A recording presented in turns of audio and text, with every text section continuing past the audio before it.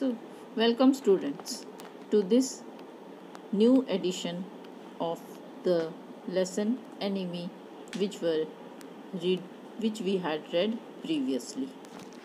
Today we will see what happens next.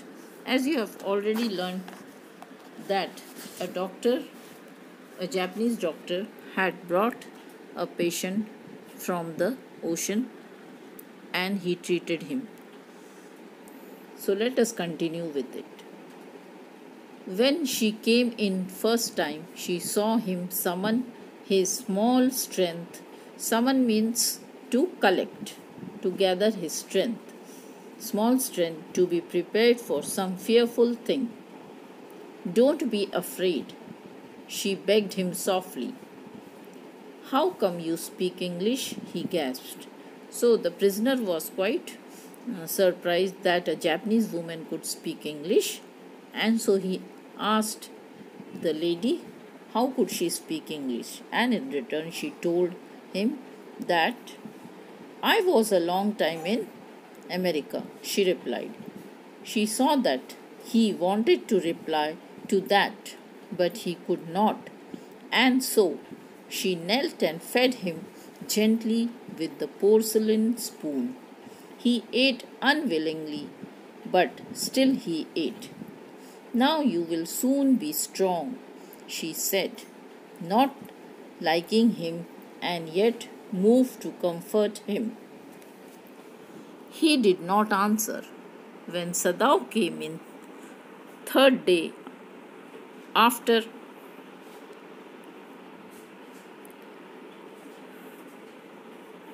Now you will soon be strong, said she,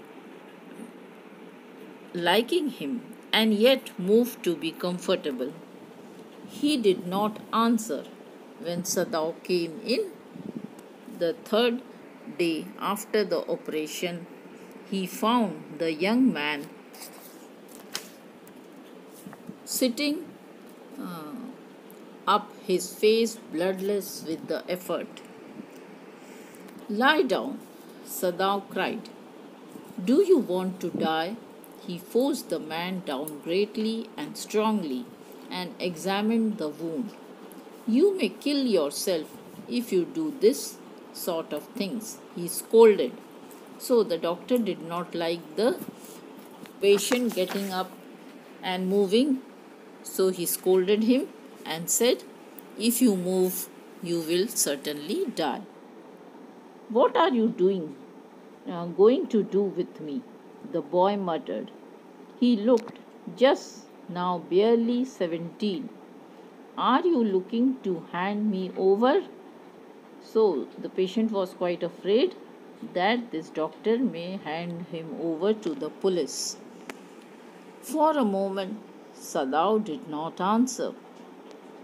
He finished his examination and then pulled the silk quilt over the man. I do not know myself. What shall I do with you? He said, I ought, of course, to give you to the police.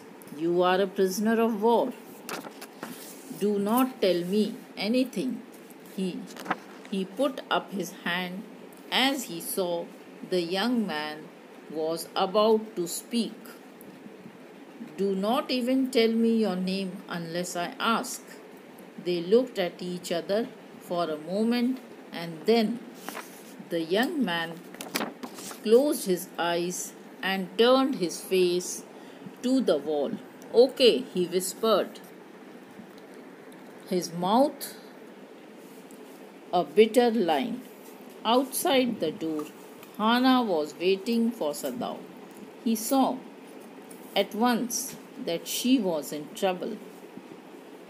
Sadao, Yumi tells me the servant feel they cannot stay if we hide this man here anymore, she said. She tells me that they are saying that you and I were so long in. So the servants were all afraid of this prisoner and they said that they will not work here anymore if this prisoner is here for some times. America, that we have forgotten to think of our country first. They think we are Americans. It is not true, Sadao said harshly. Americans are enemies.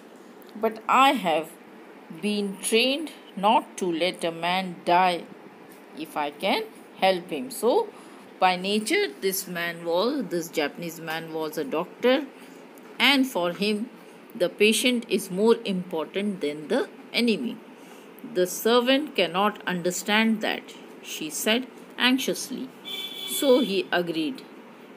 Neither seemed able to say more, and somehow the household dragged on. The servant grew more watchful. Their courtesy was as careful as ever, but their eyes were cold upon the pair to whom they were hired. It is clear what a master ought to do, the old gardener said one morning. He had worked with flowers all his life and had been a specialist too in moss. For Sadao's father, he had made one of the finest moss gardens in Japan, sweeping the bright green carpet constantly so that not a leaf or a pine needle marred the velvet of its surface. My old master's son knows very well what he ought to do, he now said, pinching a bud from a brush as he spoke. What the man was so near death, why did he not let him bleed? So the gardener was also astonished that this doctor is saving their enemy. That young master is so proud of his skill to save life that he saves any life. The cook said contemporaneously. She spilled a bowl's neck skillfully and held fowl's neck skillfully and held the fluttering bird with let its blood flow into the roots of the wisteria vine.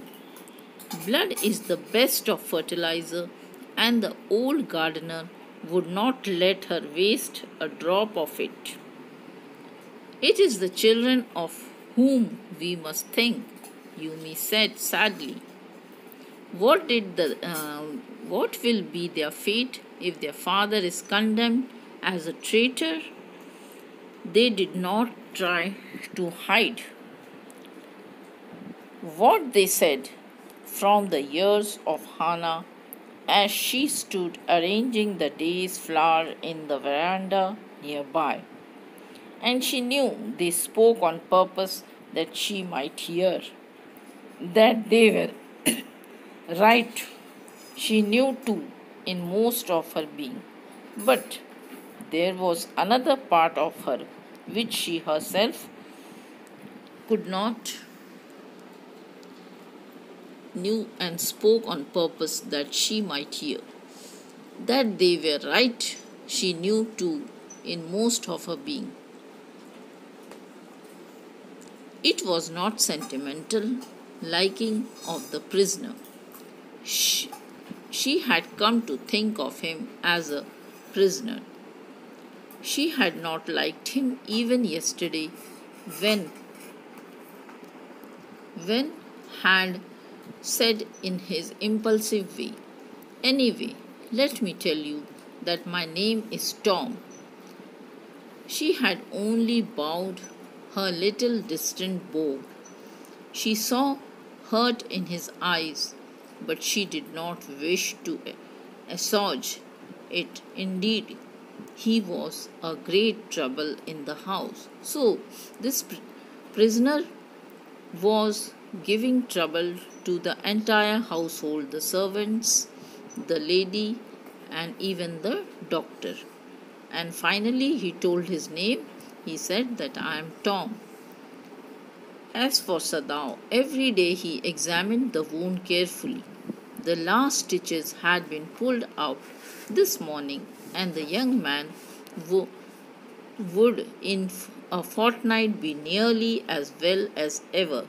Sadao went back to his office and carefully typed a letter to the chief of police reporting the whole matter.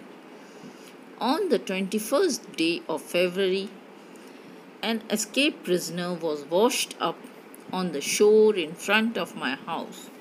So far, he typed, and then he opened a secret drawer of his desk and put the unfinished report in it. On the seventh day after that, two things happened.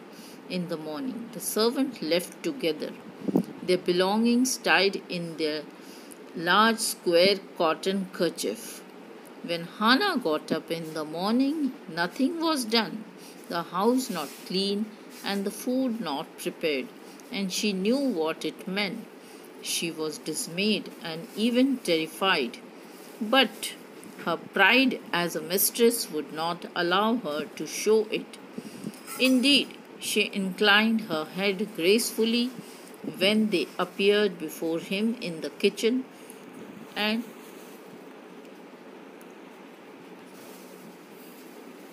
she was dismayed and even terrified with her pride as a mistress would not allow her to show it. Instead, she inclined her head gracefully when they appeared before her in the kitchen, and she paid them off and thanked them for all that they had done for her.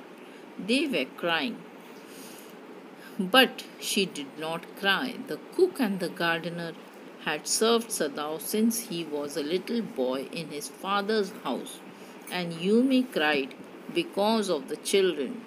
She was so grieving that after she had gone, she ran back to Hannah. If the baby misses me too much tonight, send for me.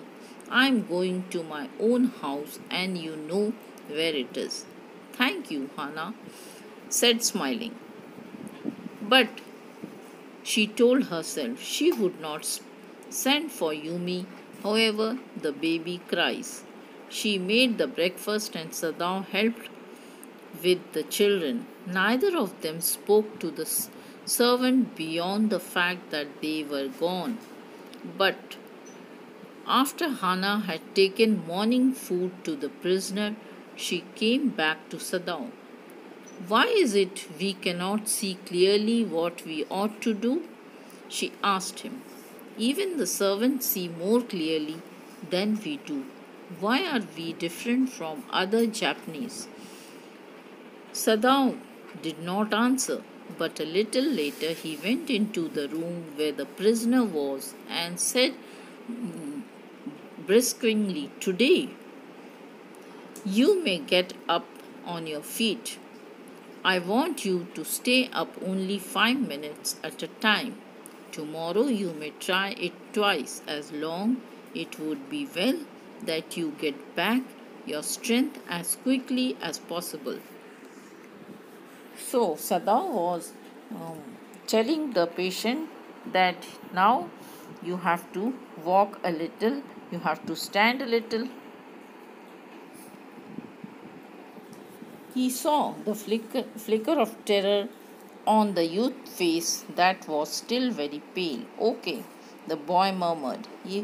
Eventually, he was determined to say more. "I feel I ought to thank you, doctor, for having saved my life." "Don't thank me too early," Sadao said coldly. He saw the flicker of terror again in the boy's eyes. Terror as unmistakably as an animal's. The scars on his neck were crimson for a moment. Those scars, what were they? Sadao did not ask. In the afternoon, the second thing happened. Hannah, working hard on the unaccustomed labor, saw a messenger come to the door in official uniform. Her hands were weak, and she could not draw her breath. The servant must have told already. She ran to Sadao, gasping, unable to utter a word. But by then, the messenger had simply followed her through the garden and there he stood.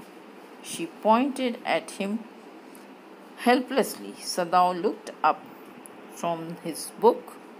He was in his office, the other partition of which was thrown open to the garden for the southern sunshine. "What it is?" asked the messenger, and then he rose, seeing the man's uniform. "You are to come to the palace," the man said. "The old general is in pain again."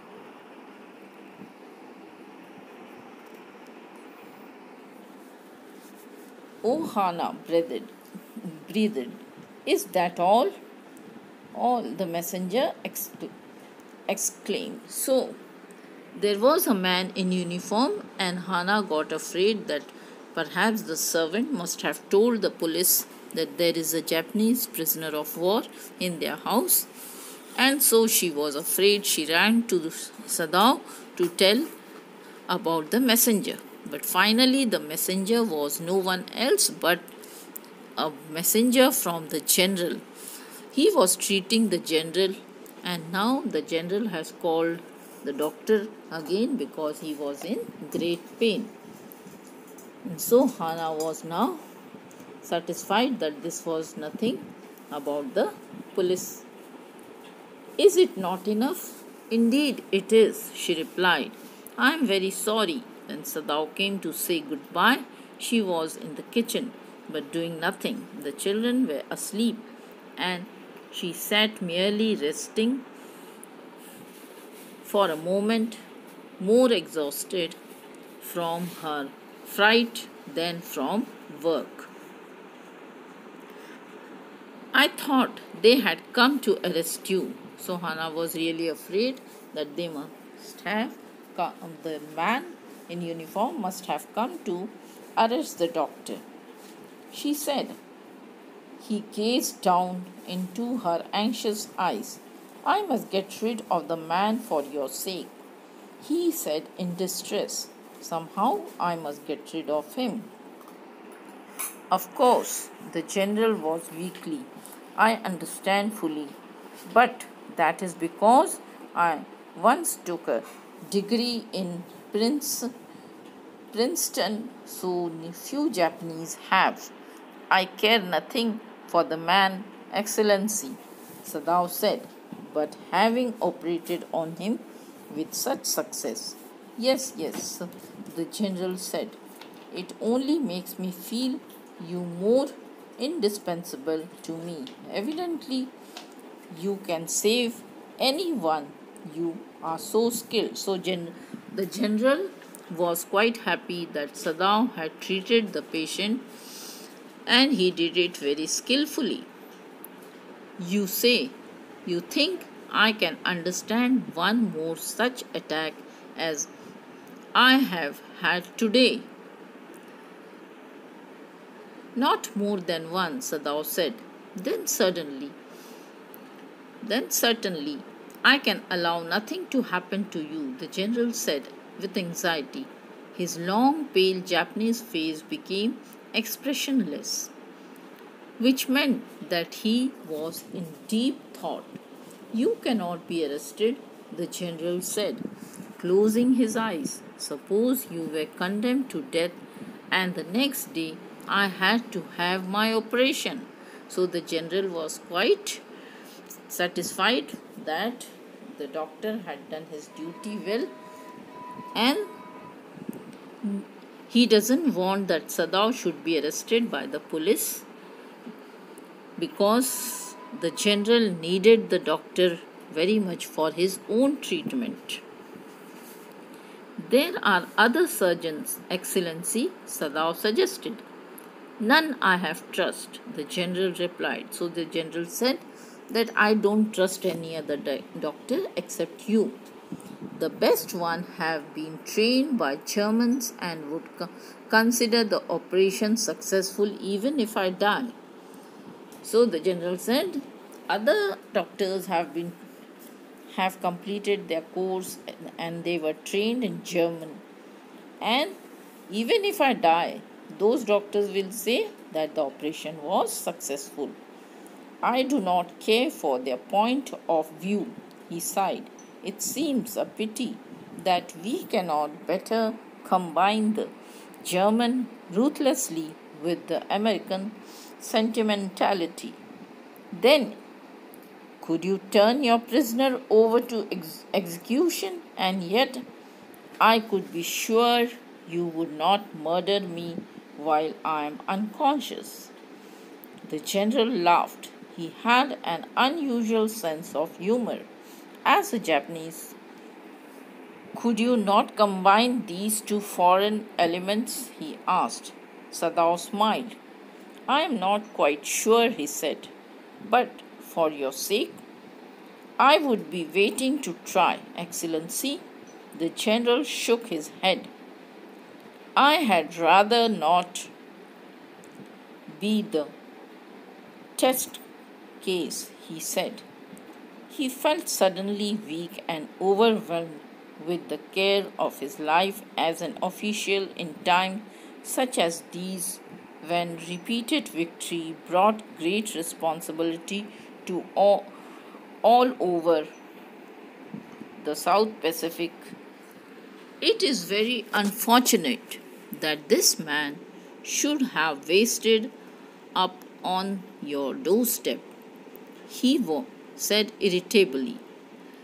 I feel if so myself, Sadao said greatly. It would be best if he could be quietly killed, the general said.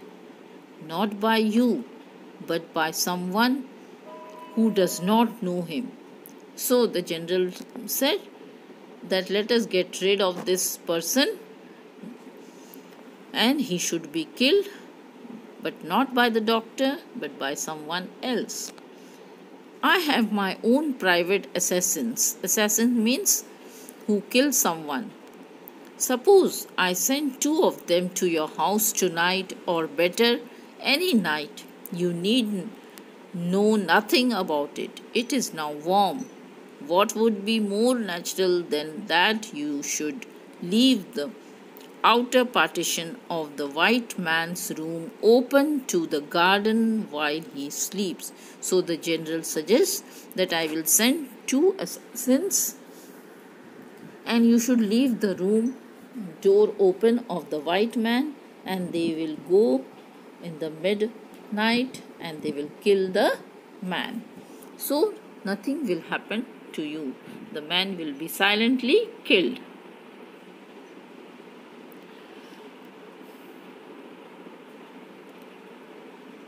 Good, the general said, yawning. They are very capable assassins. They make no noise and they know the trick of inward bleeding. If you like, I can even have them remove the body.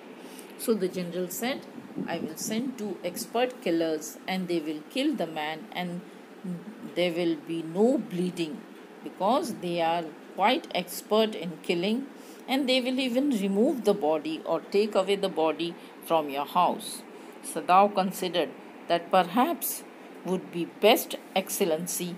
He agreed, thinking of Hana. So Sadao said, okay, it's good, because he was quite afraid that Hana did not like all this.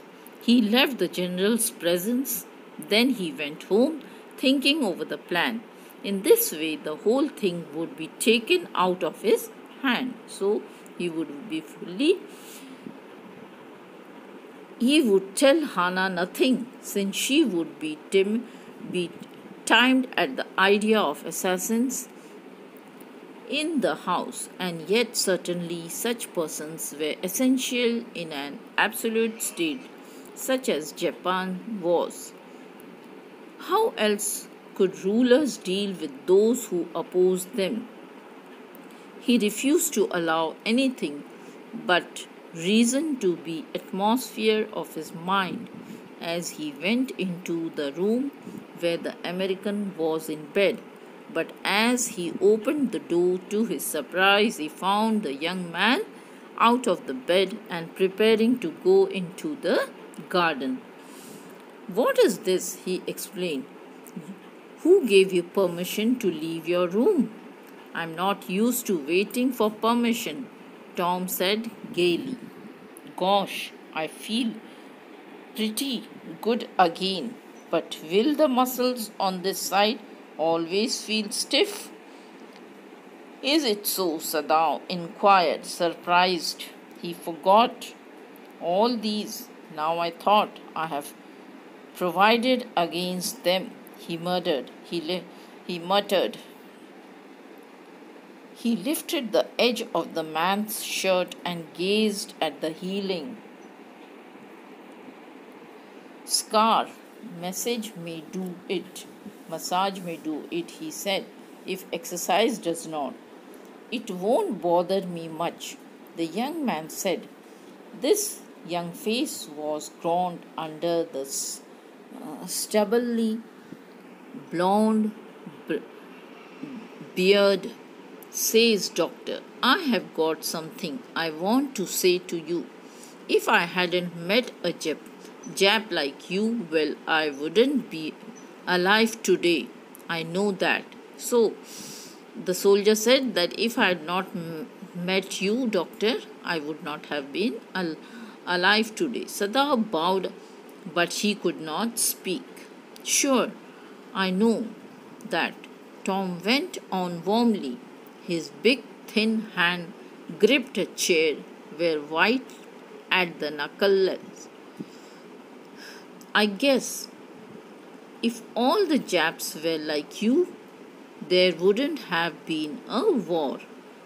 Perhaps, Sadao said with difficulty, and now I think you had better go back to bed.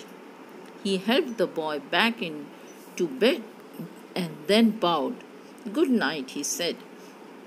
Sadao slept badly that night. Time and time again he woke up, thinking he heard the rustling of footsteps, the sound of a twig broken or a stone displaced in the garden, a noise such as men might make who carried a burden. The next morning he made the excuse to go first into the guest room.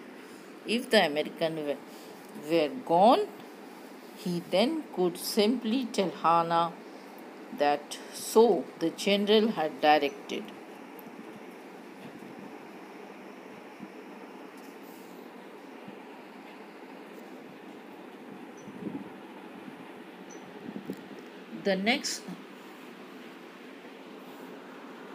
But when he opened the door, he saw at once that there on the pillow was the shaggy blonde head. He could hear the peaceful breathing of sleep, and he closed the door again quietly. He is asleep, he told Hannah. He is almost well to sleep like that. What shall we do with him? Hannah whispered, her old refrain. Sadao shook his head. I must decide in a day or two, he promised. So the doctor and Hannah both were worried with what to do with this white American. But certainly, he thought, the second night must be the night. So, as the doctor had already spoken to the general that he will send 2 assassins to kill him and put him back somewhere, so the doctor was waiting for the assassins. There rose a wind that might, and he listened to the sound of blending bows and whistling partitions. Hannah woke too. Ought we not to go and close the sick man's partition? She asked. No, Sadao said. He is able now to do it for himself. But the next morning the American was still there. Then the third night, of course, must be the night. So the doctor was almost ready that maybe one day, first night, second night, or the third night, the assassin will come and kill the man. The wind changed to quiet rain, and the garden was full of sound of dripping aways and running springs. Sadao slept a little better, but he woke at the sound of a crash and leaped to his feet. What was that? Hannah cried. The baby woke at her voice and began to wail. I must go and see. But he held her and would not let her move. Sadao, she cried, what is the matter with you? Don't go, he muttered. Don't go. So the doctor was not allowing Hannah to go and see what is happening in the American's room. His terror infected her and she stood breathless, waiting. There was only silence. Together they crept back into the bed, the baby between them. Yet, when he opened the door of the guest room in the morning, there was the young man. So, again on the fourth day, when the doctor opened the door, he saw that the white man was still there.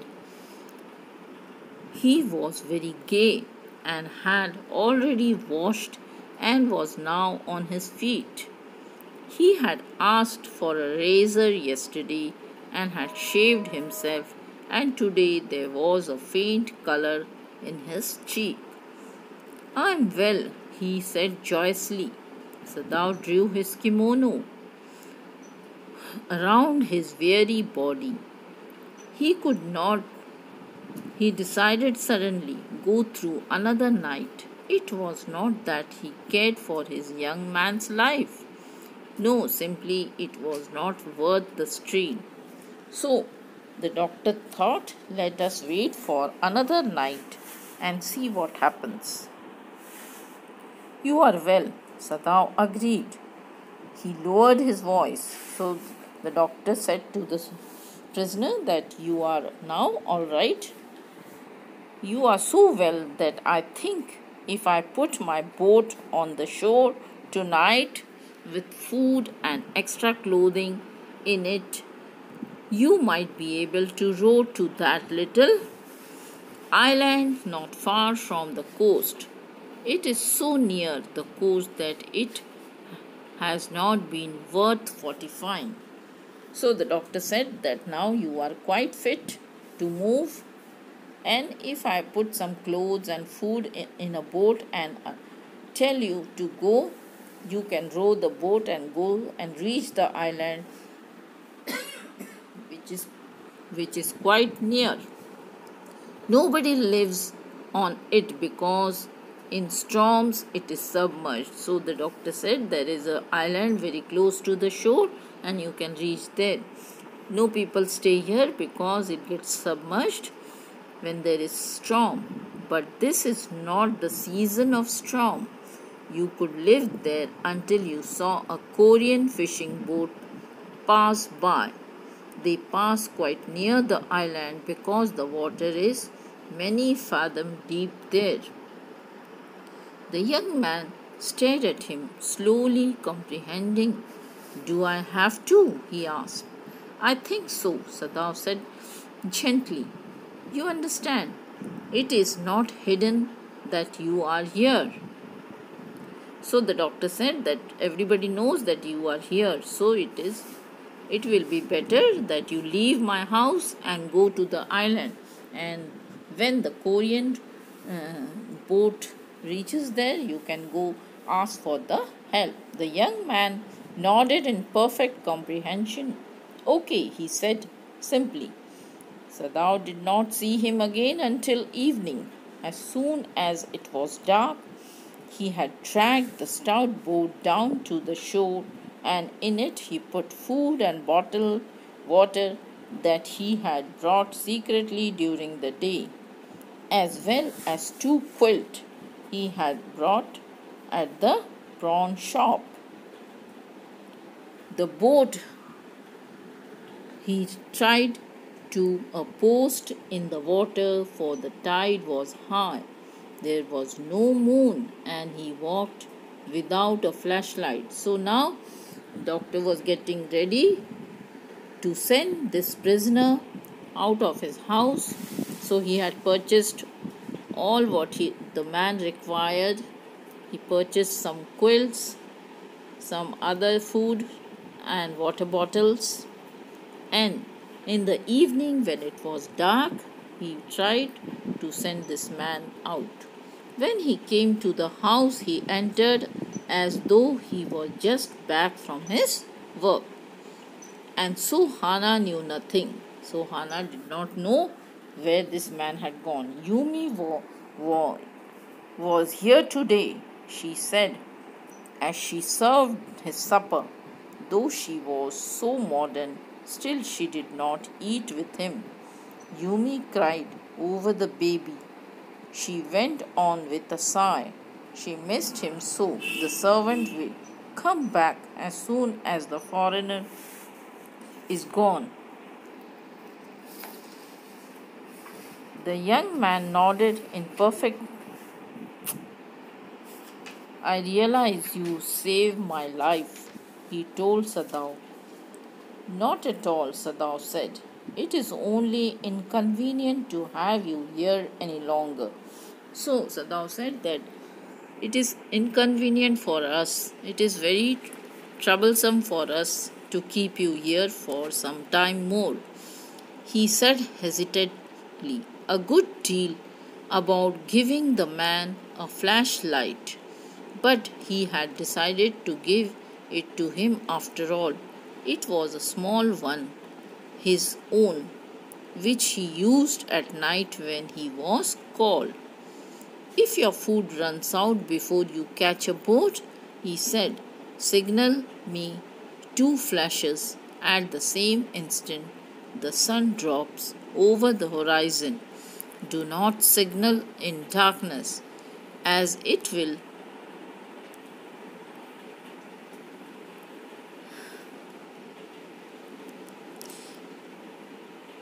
Do not signal me in darkness, for it will be seen.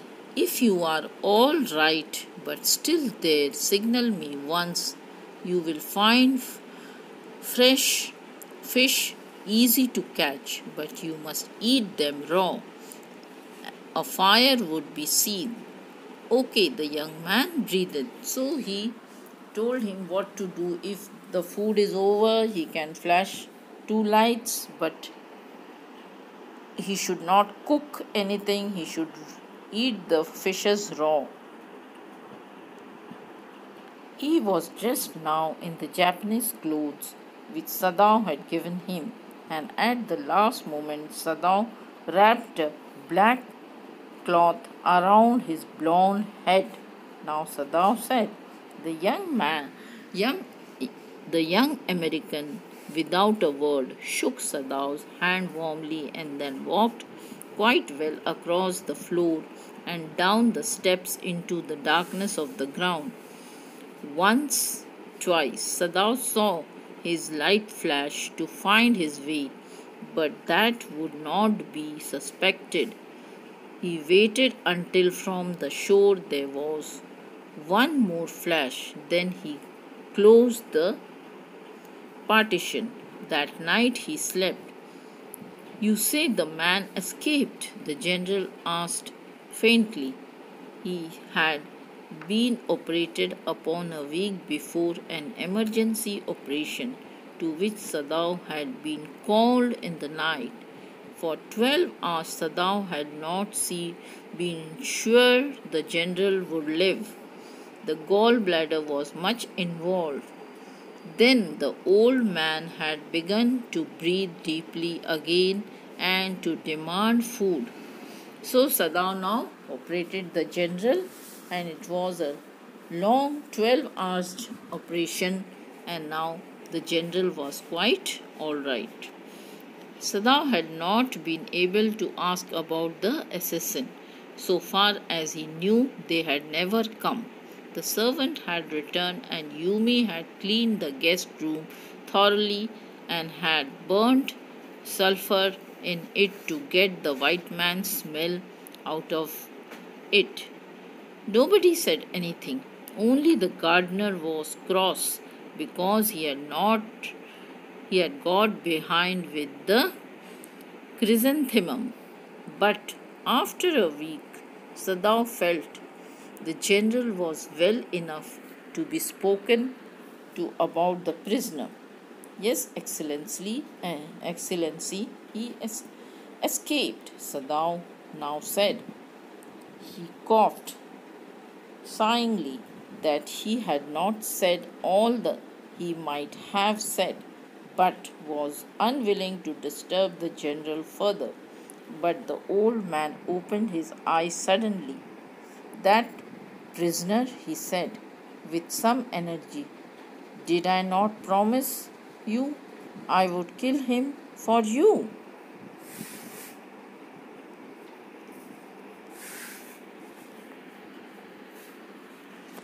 You did, Excellency, Sadao said.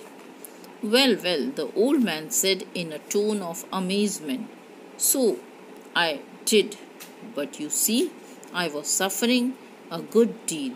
The truth is, I thought of nothing but myself. In short, I got my promise to you. I wondered, Your Excellency, Sadao murmured. He was certainly very careless of me, the general said. But you understand, it was not lack of patriotism or dereliction of duty. He took he looked anxiously at his doctor. If the matter would come out, you would understand that, wouldn't you? Certainly, Your Excellency, Sadao said. He suddenly comprehended that the general was in the pain of his hand and that as a consequence he himself was perfectly safe. I can swear of your loyalty, Excellency, he said to the old general, and to your zeal against the enemy. You are a good man, the general murmured and closed his eyes. You will be rewarded. But Sadao, snatching the spot of black in the twilighted sea that night, had his reward. There was no prick of light in the dusk. No one was on the island. His prisoner was gone, safe, doubtless, for he had warned him to wait only for a Korean fishing boat. He stood for a moment on the veranda, gazing out to the sea from whence the young man had come that other night, and into his mind, although without reason, there, there came another white face he had known, the professor, as whose house he had met Hannah, a dull man, and his wife had been a silly, talkative woman. In spite of her wish to be kind, he remembered his old teacher of anatomy, who had been so insistent on mercy with the knife, and then he remembered the face of his fat and slatternly landlady. He had great difficulty in finding a place to live in America because he was a Japanese. The Americans were full of prejudice, and it had been bitter to live in it, knowing himself their superior.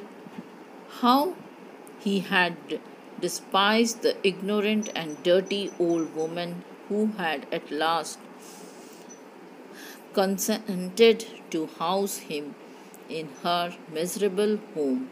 He had once tried to be grateful to her because she had, in his last year, nursed him through influenza, but it was difficult, for she was no less repulsive to him in her kindness. Now he remembered the youthful, haggard face of his prisoner, white and repulsive. Strange, he thought.